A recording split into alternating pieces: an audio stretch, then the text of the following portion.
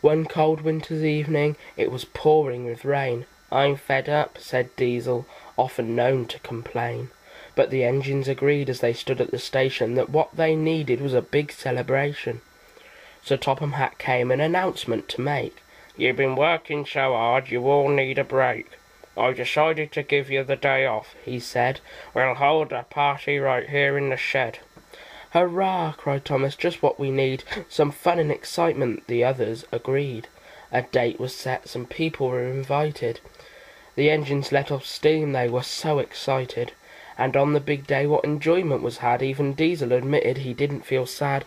Party game streamers made quite sure of that, and Thomas looked splendid in his party hat.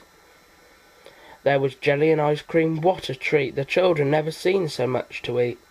And the next day, Thomas, back on his branch line, thanked the Fat Controller for a splendid time.